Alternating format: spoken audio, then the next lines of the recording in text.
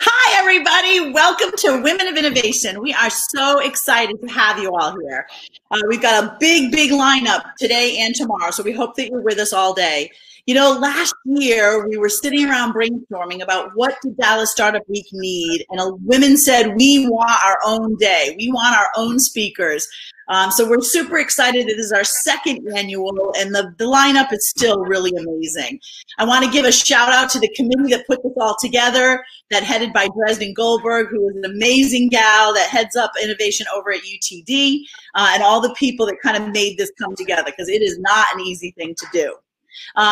Couple things for you to know. One, on the right-hand side, you'll see there's two little tabs. One, if you want to ask questions of Jamie, you can put questions in there. You can network in there. The other thing we have is polls, so make sure that you say what you like and what you don't like, because that gives us feedback to just be better next year.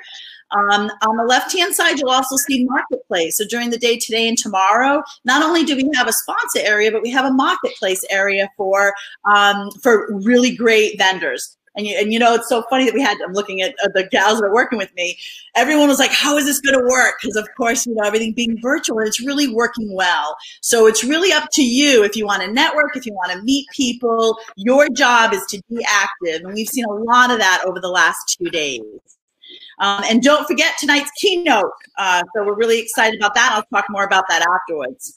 Our next speaker is really a wonderful, amazing woman for a number of reasons. Not just because, you know, she built a little beauty empire, but because she's got 3 kids and a family, and she finds time to do this.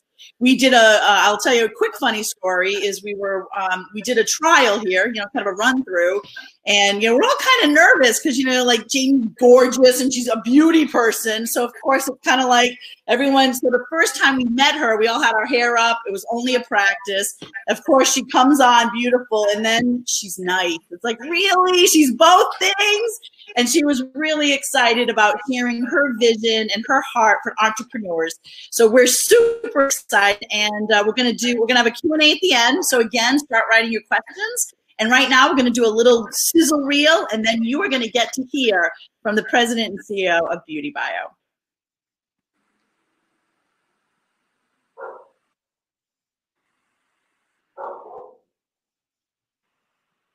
Am I still talking? Is that what? Please hold. We have the video coming right. It is.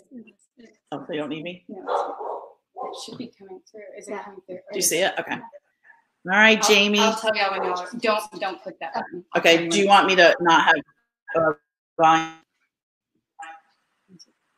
Knock them dead, Jamie.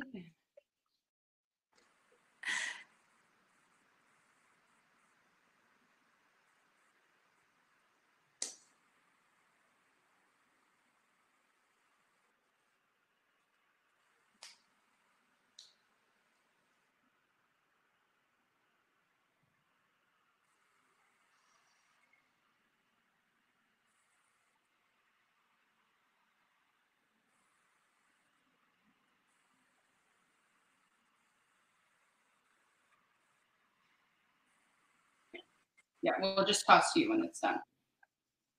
We're just gonna, when the video's done, go right to you. Awesome. Just give me the thumbs up. I will. Because I can't see the video. Yeah, no, okay.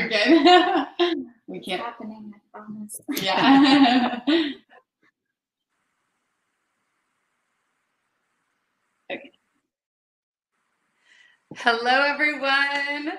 Jamie O'Banion here. I'm so excited to be here with you this morning, albeit virtually. This is an exciting moment. It's an exciting moment in our history for women. It's an exciting moment for our city. And I'm often asked when I'm in New York or London or Shanghai, what do you love about Dallas? It's crazy you're in Dallas. Why is Dallas so great? Dallas is the greatest city in the world. I really believe that. And there is such an incredible natural entrepreneurial spirit. I don't know if it's because it's, you know, the Wild West, and Texas has such pride, and at any moment feels like it could be its own empire, its own country. But I love it. I love the energy here. It's such a beautiful breeding ground for building dreams, making things happen. So today, this moment is all about sharing some of the things that I've learned, some of the things that I wish I would have known over a decade ago, and I hope that they can be helpful.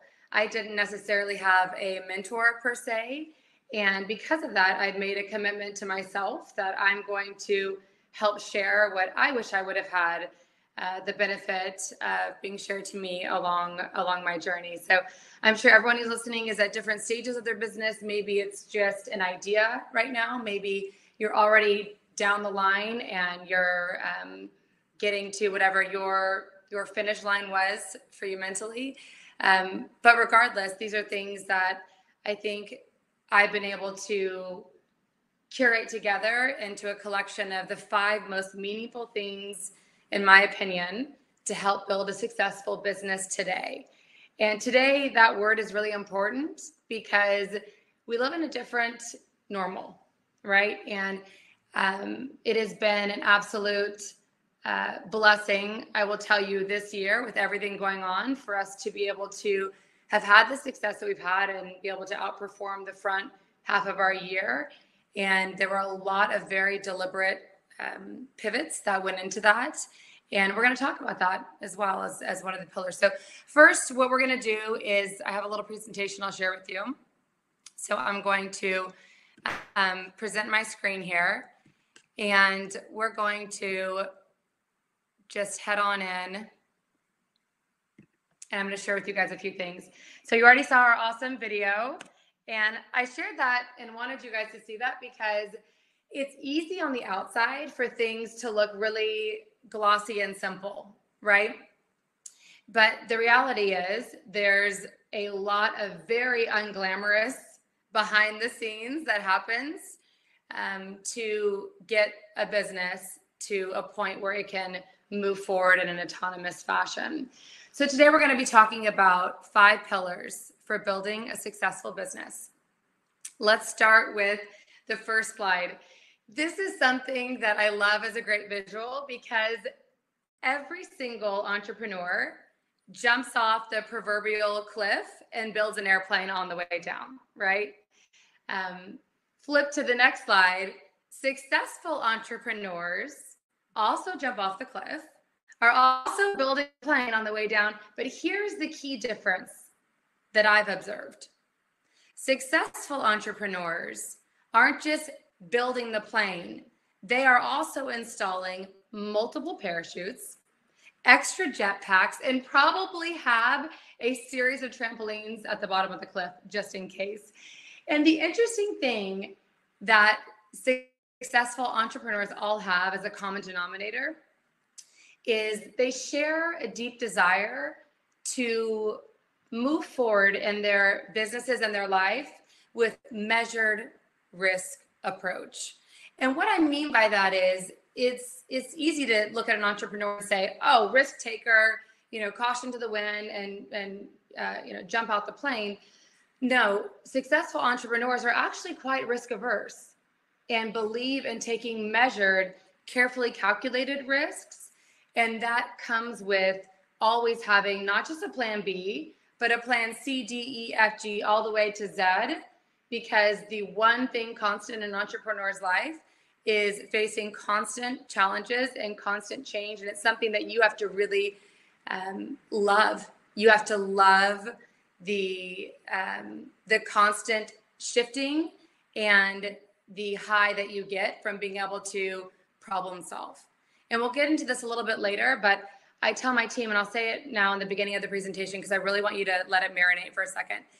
Every day as an entrepreneur, there will always be problems that are put on your lap every single day, multiple times throughout the day.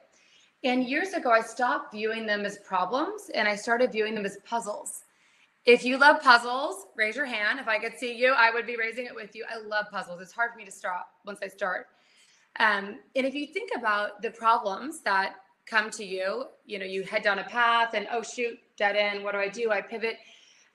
Think of them as opportunities. Think of them as puzzles. Your conversion rate is too low on your homepage. Okay, great, no problem. It's not a failure. It's a puzzle. Well, let's figure it out. Let's move this up here and try this and shift this around. And when you approach it that way, it can be quite fun. when you're given these puzzles every day to succeed. So part of successful entrepreneurship is, yes, we all leap off the cliff, but really thinking through every worst case scenario, and then do your very best to plan against it. And then when it comes, you've already lived it. So it's not overwhelming. It's not surprising. It's like, okay, all right, well, if this happened, which I consider it might, here's what I'm going to do. And it's easy to follow on from there. So I'm a data-driven girl. I love data. I'm a believer that if you want to, you 9 times out of 10 can dig in and assemble a series of facts that will help you come to a more logical conclusion. So I feel comfortable, very armed with data. So let's look at a few of the facts, okay? 1 in 5 businesses fail in the first 12 months. Pretty shocking. And there are statistics that cite these numbers even higher, but we're gonna go with what the US Small Business Administration reports. 50% survive, so out of those 1 in 5, so we have 4 left over, right? Of those 4, 50% of them survive 5 years. Of the balance remaining, 30% of those businesses celebrate 10 years in business. We're celebrating our 10th year, yes, next year. So I think that's a good thing. 82% of business, let's explore what's the number one reason that businesses fail. And I love this exercise because I want to know all of the landmines. Before I walk out of the field, I want to know all of or as many as I can, the potential landmines, so I can prepare. I can build those parachutes, build the jetpack, so I'm ready, right? 82% of businesses, so the number one reason that businesses fail, issues surrounding cash flow, right? There's an old saying that says, businesses don't fail, they just run out of money, right? So really thinking through your cash flow. And notice it's not honestly just running out of money, it's cash flow, it's cash management. It's not helpful if you have to pay your credit card bills today, but you're getting paid at the end of the year. You can't say, I'm going to shore it all up at the end of the year, we're going to be good. You got to pay bills today, right? So really understanding and managing cash flow. We might be, Vogue magazine and Allure Best of Beauty and all of this great things. At the end of the day, we could be selling paper towels. We still have to manage our cash, right? So it's really important to understand that because a lot of really creative founders, that can be a challenge. So managing cash flow is important. Having someone on your team that can assist you if that's not your wheelhouse. 90% of startups fail. 90%. Businesses run, I thought this was an interesting statistic by MIT's Sloan School of Management. Businesses run by someone younger than 30 fail twice as often. I started Beauty Bio in my late 20s, and I'm sharing that with you because not every business that starts, if you're under 30 today, does that mean that it's going to fail? Of course not. But let's understand why. That is one of the most important, helpful tools in a word that you can utilize as a founder. Why? Why did this happen? I am always far less concerned with what happened in our company than I am why it happened. What? Hindsight's 2020. I can't fix the past, but I can affect the future.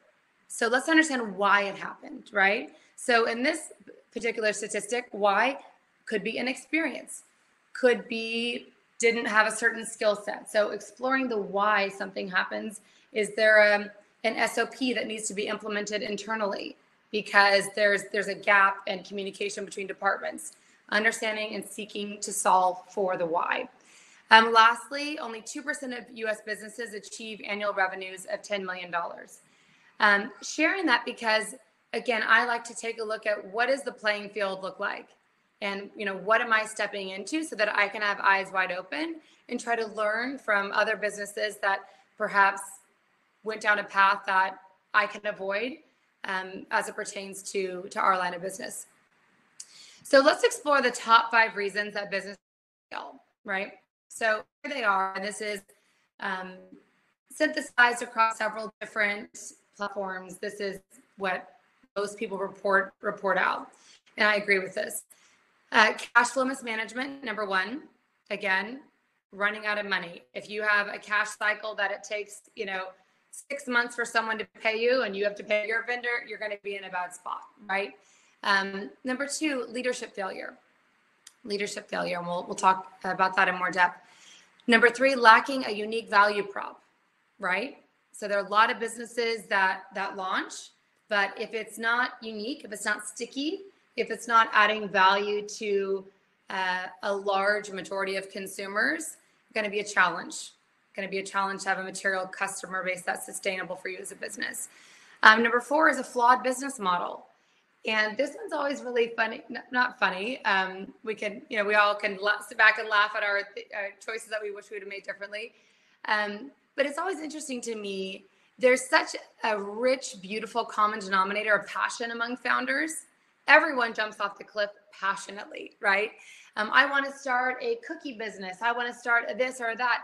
And it's interesting because one of the things I see commonly among founders is there's so much time and energy spent on the aesthetic or the concept. And, the cookie shop is going to be this, or we're going to have this t-shirt and it's going to be so great and the recipe is so wonderful. But it always surprises me how many people fail to sit down and actually put just even a very simple business model together to say, okay, when it's all netted out, did you know that the average founder median income for a startup is between $50,000 and $61,000? So a lot of time, a lot of energy, many of them fail, and it's definitely not, putting you on the path to, some incredibly amazing, package if that's what you're envisioning. Start with understanding your motives for doing what you're doing, and then really put together a solid business model. And if you go, man, at the end of the day, I'm working 14 hours a day and walking home with 50 grand. If that's okay with you, awesome. If it's not okay with you, really fleshing out what that business model looks like and thinking, okay, is there a way that I exit? I was talking to a founder last weekend, and she said, I started this business. I love this business, but I'm ready to do something else, and now I don't have a way out. I'm not a business that someone could acquire, so do I just shut my doors? And it was a real crisis for her. So really thinking through, am I in this for the long haul? Is this what I want to be doing for the rest of my life? Am I putting myself on a path that I want to be acquired one day? Okay, well, who are the acquirers? And if I'm getting into a vein of business that there's enough opportunity down the road for me to see a path towards exit, whether we can execute that or not, that's what we're going to be discussing, but at least having that target, that trajectory. And number 5 is the inability to scale. So again, let's take the cookie shop example. You open a cookie shop, you love the idea of the cookie shop, but all of a sudden you realize, man, this cookie shop only ever has the potential of making $1 million a year. To get where I need to go, running the math, I need to open 100 cookie shops, right? Does your business have the ability to scale? At some point, you'll reach the ceiling. How high is too high? And that's, especially if you're going down the venture private equity group, you have to have the ability to scale. That's a non-starter for most funds. If that's your path, you've got to have the ability to scale. So let's talk about now. My brain process is that I want to understand all of the opportunities for failure so that as I put a plan together for success, I make sure that I'm addressing each of those landmines and putting together a solid strategy going forward. So 5 keys to help your business succeed today. These are things that you can implement today. And lastly, you've got this. Remember that. You can do this. I fully believe that everyone who is listening to this right now, everyone, listening or not, is fully equipped with everything they need to be successful. We are an amazing species, and I will tell you, you can do anything you want to do in life if you're willing to work hard, lean on others, and bet on yourself 11 out of 10 times. You can do anything you want to do. So pillar number 1, begin with the end in mind. This is one of my favorite statements. I want to say it was Covey, I think, was one that really coined this phrase, and I love it. Begin with the end in mind. Why is that important, right? If I know that I'm walking into a race, I'm going to run the Boston, okay? Not a runner, not an athlete. I run a mental marathon every day. That's my exercise. But if I know that that's what I'm stepping into, I can get in that mindset. I can pace myself, know the water breaks I need to take along the way, and I'm heading towards that finish line. It's so important. When you begin with the end in mind, you develop that pressure-tested, scalable plan. You're able to define the ceiling. If I'm assessing, we were looking at going into Italy as a market. Honestly, market cap wasn't big enough for us. I reallocated our resource towards the UK and Asia because with the same amount of energy, the yield was 50x what that particular market was. So being able to trim, pivot, and set forth a path that is one that can be properly executed in the most efficient manner, defining what that ceiling looks like, right? Next is pulling together best case scenario, a good scenario, and then draconian worst case scenarios. Why is that important? No one a year ago could have predicted the situation that we're in today. And as soon as COVID hit, I immediately went into capital conservation mode, right? Anywhere we could cut costs, I had no idea what the future would hold, a lot of uncertainty in the market. So immediately, we didn't wait. We started to trim everywhere that we could trim because as the leader of our company, I needed to make sure that we were prepared for whatever happened and however long it happened. So really having those best, worst case, and then gating into them. So, okay, great. You make your first quarter, fantastic. Now we can open and reallocate budget. You make Q2, brilliant. Now this is what the back half of the year looks like. But gating in a smart fashion, responsibly into those thresholds. That's one of the biggest pitfalls of businesses is they try to scale too quickly and they don't have the infrastructure, they don't have the capital, stickiness in the market, and then there's ultimate collapse. The big why and the why not, right? I think this is really, really important to take a minute and understand really like a soul searching moment to understand why you're doing what you're doing. Because if you're doing what you're doing for a monetary gain or benefit, that's really poor gasoline, really poor fuel to get you to where you want to go. It's something you need to be genuinely passionate about, passionate enough to work for years, really long days with an enormous amount of pressure. You've got to have that type of fuel to sustain you through the finish line, whatever your finish line looks like, right? So really having that assessing moment of, are you doing it because it sounds fun? Are you doing it because you really believe in it? Are you doing it because it's something that you're deeply passionate about? Really assessing why.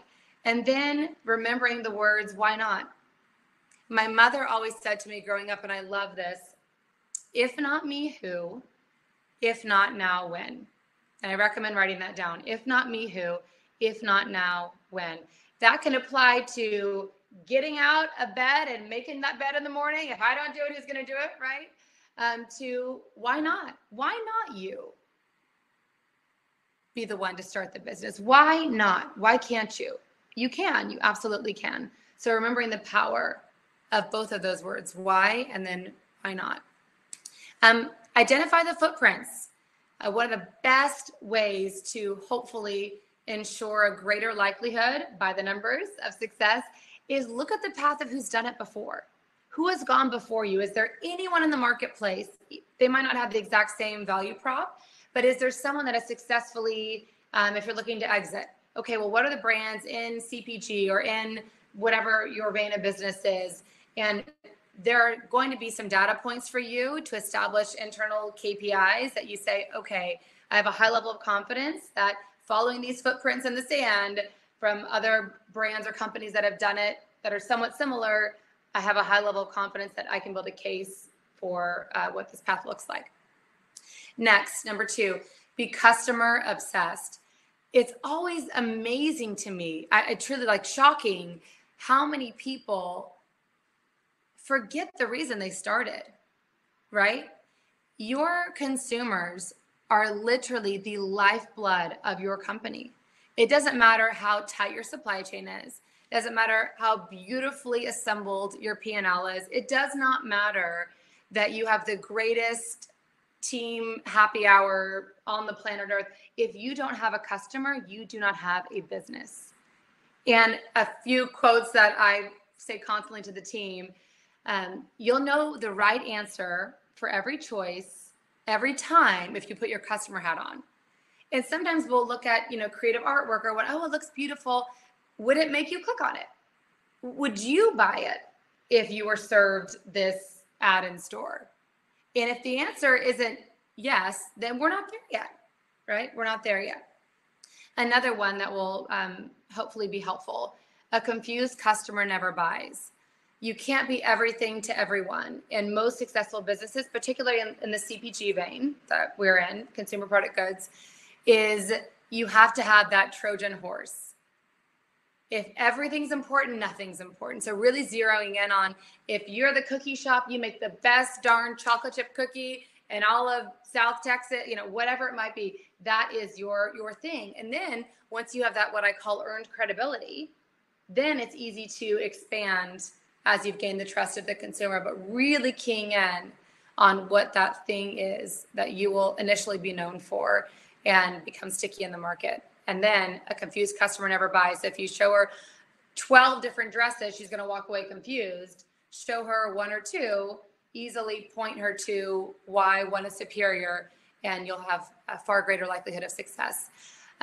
If you're building a brand, not every company is a brand, but if you're building a brand, make sure that you have a very distinct voice. Be the kind of brand you'd want to go to dinner with. I tell my team that all the time, right?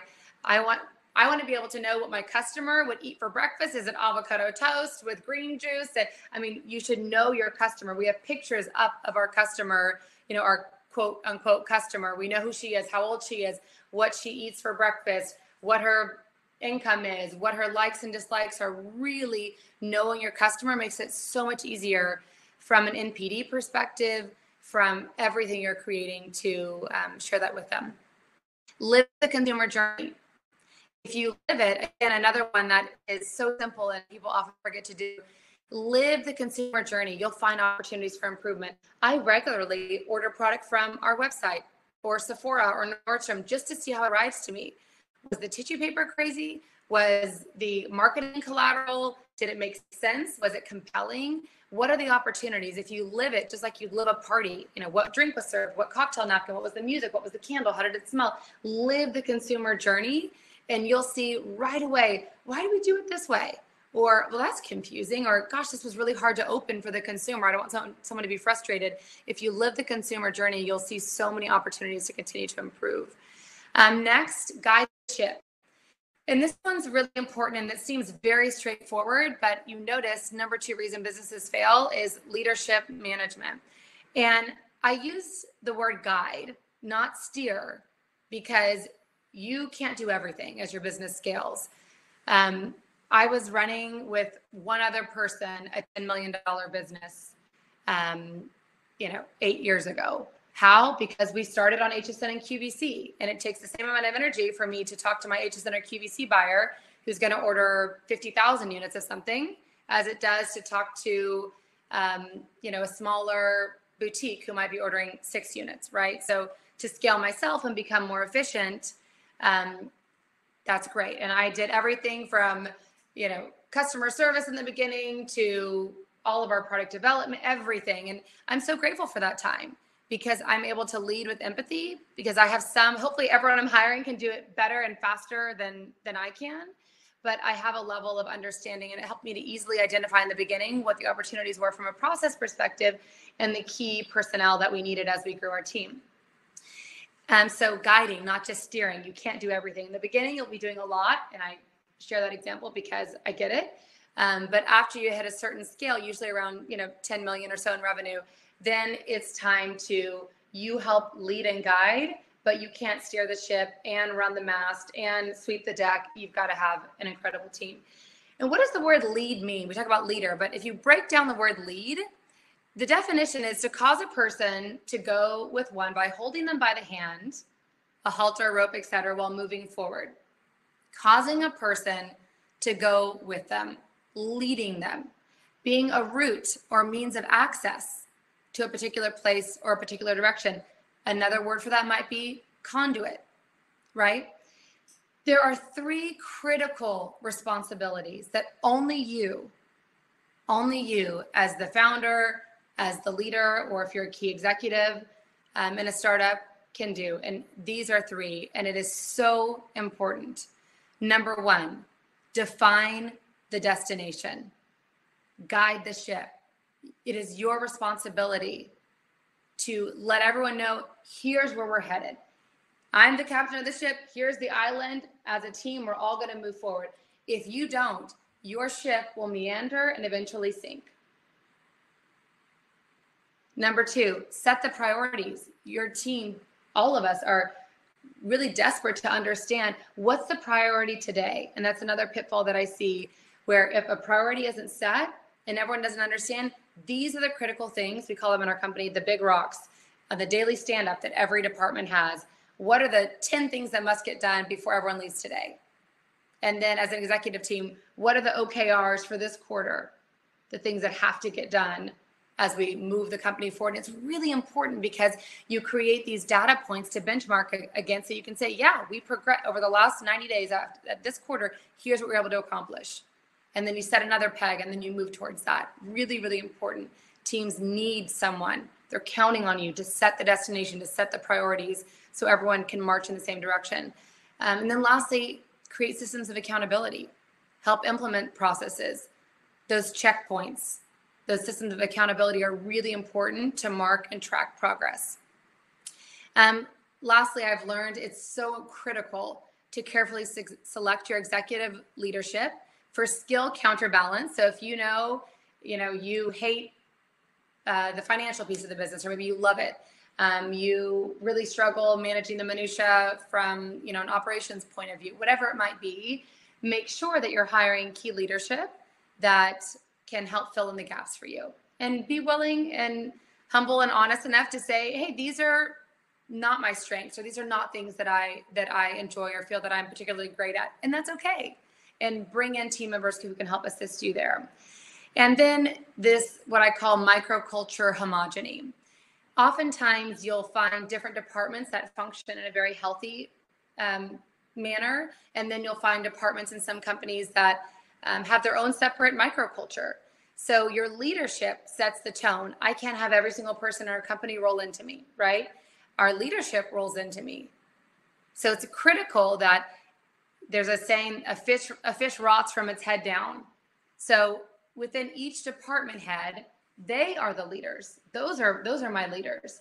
So it's important that they create homogeny within their department so that as a team, we can all have the same culture, energy, and priorities that we're moving towards. Power up the pivot. This is a really important one. Point number 4, definition of insanity. Doing the same thing over and over again, expecting a different result.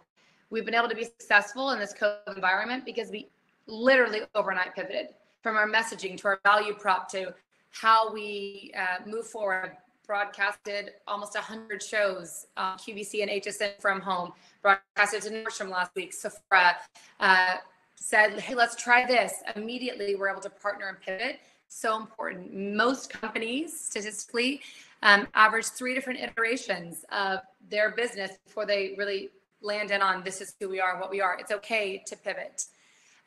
Especially, as I said, in this COVID environment, the winners can assess the situation, be decisive, pivot, and then do that check cycle over and over. Is what we're doing working? Hindsight's 2020. Great. Let's tweak here. Let's move forward. Remember, puzzles, not problems. And then when to love it enough to let go. And I'll tell you this, as a founder, we can be deeply passionate about something we believe in, but if it is not working, even if you love it personally and deeply, at some point you have to stop banging your head against the wall and move a different direction. And that can be hard when you really love something as a founder, you're really passionate about it, but if it's not working, you've got to pivot or the whole thing will ship and move on. Lastly, finding joy in the journey. It is not for the faint of heart to start and build a business. It takes a lot of sacrifice. As a mother of 3, my biggest sacrifice has been time away from my kids. And it ebbs and flows, right? Last year, I embarrassingly flew 400,000 miles. I am beyond grateful that I have only had to make a few flights, of recent. It's the longest time I've been able to be home, and I've loved every second getting to be there every night to tuck my kids in and let them know how much I love them. So remembering who you are and not compromising. We have one pie. So if work is taking up a lot of that pie, I cut out most all of the social, and my family and my work, that's where my time is spent. And then if something eases off and you can add in, you know, another hobby or something, that's great. But just establish for yourself what your priorities are and what the things are that are important to you. We discussed, think of them as puzzles, not problems. That's been so helpful to me. One phrase that you'll hear me say on the daily is, when something is, you know, put into your lap, what do we need to do to make it happen? There's always an answer. There might be 1,000 reasons why you can't, but there is one reason why you can, and we will find it.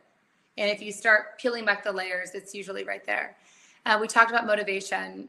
Financial motivation is subpar fuel, right? It will not, there's no dollar amount, trust me, that when you're on the, you know, red eye to London, you're there for 8 hours, you get back on a plane to go back to the US and you're in New York. I mean, it can be bananas, and there is no dollar amount. You have to genuinely and passionately believe in what it is that you're building at a core level, in my opinion. And then remember that, think of this as a marathon, not a sprint. If you're building something because we're going to get in 24 months, get in, get out, it typically, in my experience, chatting with other founders, it typically doesn't happen that way. So be of the mindset that this is something you believe in. This is going to be a marathon. If it ends up being a sprint, okay, great. But really getting in that mindset so you know. Remember that there's a messy middle. The beginning is really fun. There's a lot of adrenaline and stamina. And then there's that messy middle that people don't really talk about. There's a great book, The Messy Middle. And remember that that's the hard part. That's that like long marathon piece where there are no people cheering you and handing you water bottles, right? That's the messy middle. And it can be hard. And oftentimes we see the beginning of things and we see the end of things. And it seemed like it happened overnight, or it seemed like someone was just super lucky, and you don't realize the messy middle and the hard work. And you're in that messy middle a long time. And remember that there is light at the end of the tunnel, and keep your head up, and you've got this. And then lastly, this is something that's really important to ask you to consider, and we'll wrap. And I know we are going right almost to our time, so you can let me know. But it says, happiness is 100% tied to expectation. And just let that marinate for 10 seconds. Happiness is 100% tied to expectation. If you can establish for yourself and have a really frank and open conversation with your heart, what you're endeavoring to build, what the sacrifice that will be for your family, so on and so forth, and you're aligned with expectations, you will find joy in the journey and be able to look back over your shoulder and gasp when you see this beautiful view. And you should do that on occasion, even if you're 1 foot off the ground or 1,000 feet off the ground, to look back and go, wow, this is great. Everything stopped tomorrow. What a gift that you've been given. We've all been given to have opportunity of living in this amazing country. But happiness is 100% tied to expectation. And that literally applies to everything. If I have an expectation that my amazing husband is going to be home at 8 o'clock and he shows up at 9, I might feel a little like, hey, what happened here, right? Think of it. Every single situation in life, it's all about managing expectations. So with your own team, with yourself, creating really clear expectations so there's no confusion, especially in a COVID environment where we're all working remotely. Really clear expectations. Here's the reporting I need. Here's the this, here's the that. Here's what your work schedule will look like. All of those pieces are really important so that you can have joy in the journey and celebrate the amazing gift it is to get to build something that you really believe in. So lastly, dream, then do. That is something that is close to my heart and I love. And I really recommend that everyone comes up with their personal mantra, your personal, I call it a power statement. Mine is make it happen. It's what you tell your dog before you head out the door on another Groundhog Day and you're like, let's make it happen. Let's do this. Whatever, when you're having those hard moments, hard to press to the next level, something that you can tell yourself that will continue to motivate you in that really core intrinsic way. Okay, you guys, I'm going to toss it back over to our amazing moderators and we can take a couple of questions. And I hope this was helpful to everyone. Helpful? This was so good. Oh, I'm glad. I expected you to be inspirational, but there's so many great nuggets and it's action-packed and very instructional. And I think as women, that's what we want. We wanted some kind of roadmap, things to look for. And if you look at the comments, I'm not alone. Everyone is saying that it was so good. If not me, who? You have one pie. I like blueberry. The messy middle. I just measured risk. I think you just gave us some really great things to really be very, to really think through. So one of the things I wanted to ask you, one of the questions that came up was, what was an idea you had that you thought, this is going to be great, and it wasn't? And then vice versa, an idea you said, I'm not sure, but then it turned out to be wonderful. Such a great question. Should I start with yesterday or last week? I will say that's one thing that's a true common denominator I found across founders is there's never a lack of ideas, right? There's never a lack of concept. It's a matter of being choosy and looking at it through a filter of data, being able to bounce it off of people that you trust, and then decide which earns a spot on the team, right? So I can think of, it was a product that we launched that was personally so helpful to me, something that I loved. I'd done some initial testing, focus group, and so forth. And we launched it, and it did okay. It didn't do everything that I expected it to do. And it was great because I always believe you're never failing, you're editing. Exactly. Every single thing tells you something. It's like dating, like, oh, I definitely need someone with a sense of humor. That did not work. You learn and you curate, what success looks like. But that's key, is that learning, being able to be open. And I think, have enough humility to say, okay, so that wasn't what I thought it would be. What was great about it and what could have been better, right? And then I remember when we launched Glow Pro, which has become the #1 beauty tool in North America, knock on wood. And honestly, it's something I was deeply passionate about. We had filed the patent for it. It was something that in the professional space, we knew was having a lot of success. Was not sure how it would translate to the consumer space. I was one of the first to launch into organic skincare at the beginning of our career, and people didn't get it.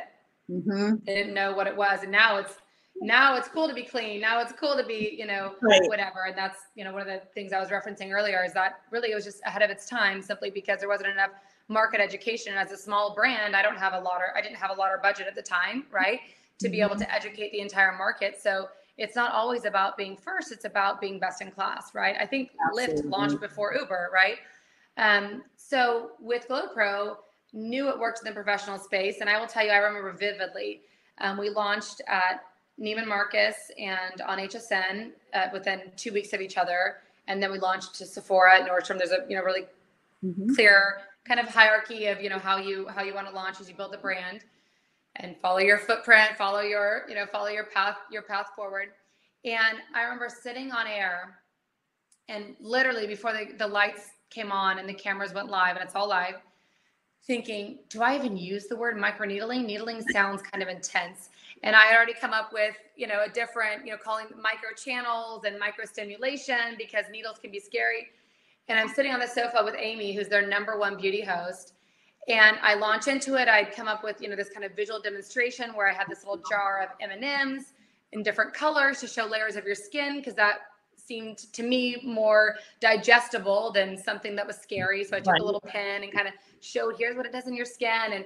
And then Amy just blurts out, it's microneedling, ladies. Everybody needs it. And I'm like, well, and I was out there, so we're just going to see how that falls.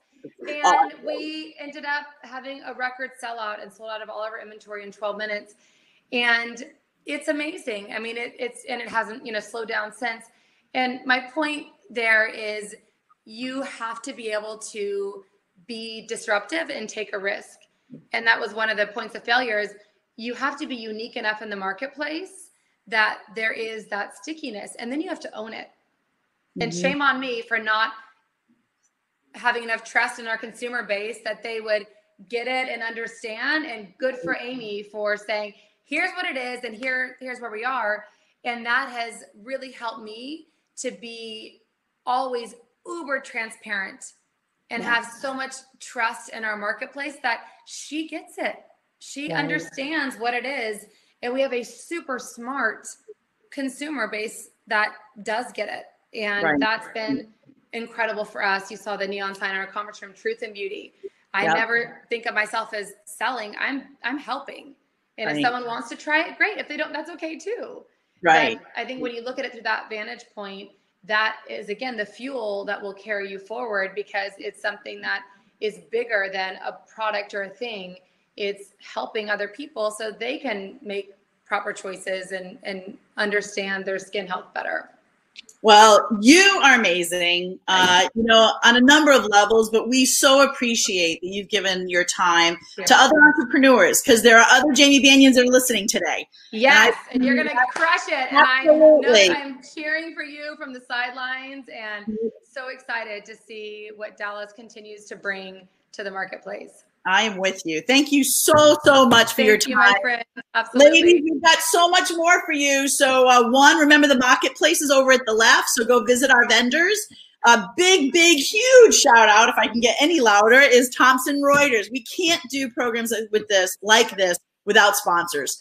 And between Thomson Reuters and Capital One, they really believe in women, and they believe in women entrepreneurs, and they believe in Dallas. So we're super thankful that they continue to be such a big supporter of ours. So come back at 11:30, because we have yet again another great woman speaker to talk to us.